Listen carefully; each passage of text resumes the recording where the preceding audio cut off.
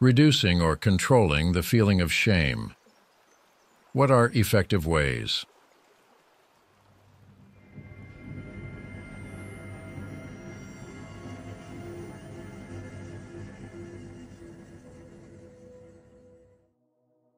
Hello. In the second video of our series about the shame emotion, we will discuss effective ways to reduce or control the feeling of shame.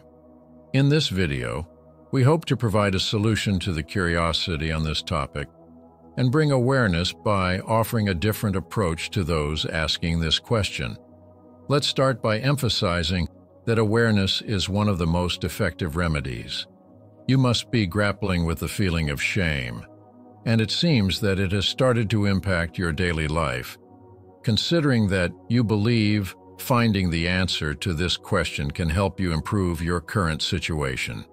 You should know up front that in this video, the expected answer to this question won't be provided. Instead, the hope is to instill awareness that can assist you in resolving this issue entirely.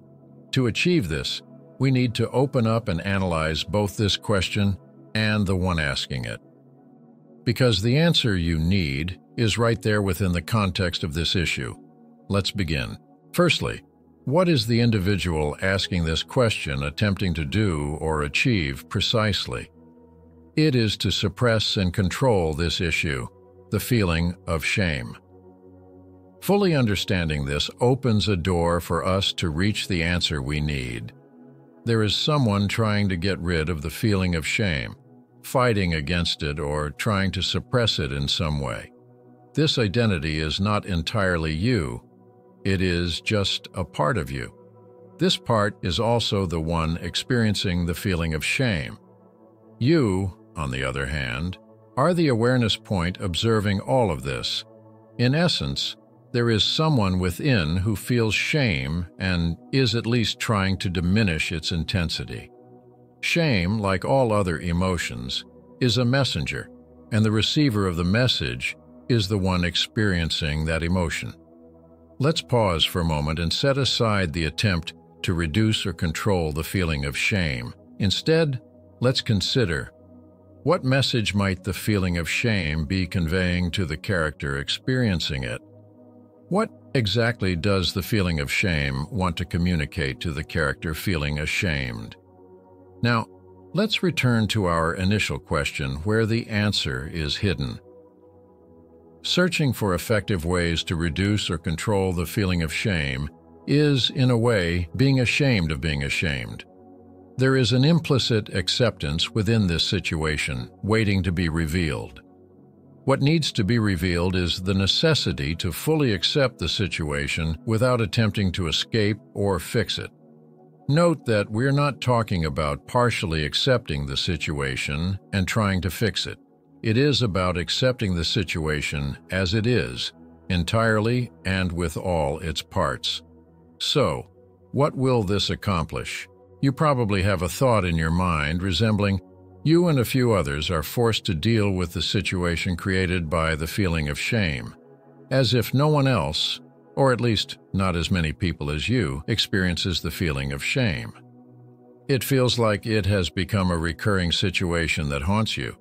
It must be the reason you are seeking an answer to this question. This question also indicates that the situation of experiencing the feeling of shame has turned into a cycle, occurring at specific intervals and frequently. It seems that you have decided to intervene in this situation. In reality, the issue may be that you have not yet fully accepted the feeling of shame. Shame is an emotion experienced by almost all members of humanity at least once.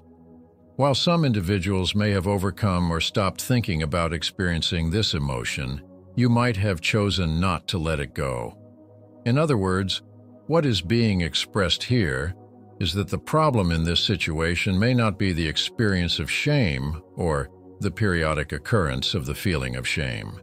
The problem is likely your inability to align this feeling's experience with the image you have created in your mind, the person you perceive yourself to be. Now let's revisit the feeling of There's a problem here within this question.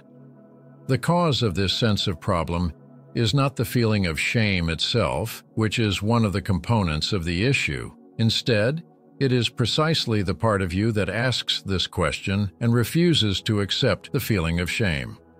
Now, with deep calmness and awareness, you should explain to yourself that this experience is a human one, that shame should be acknowledged not as a feeling that requires a solution, but as a messenger carrying a message that needs to be received.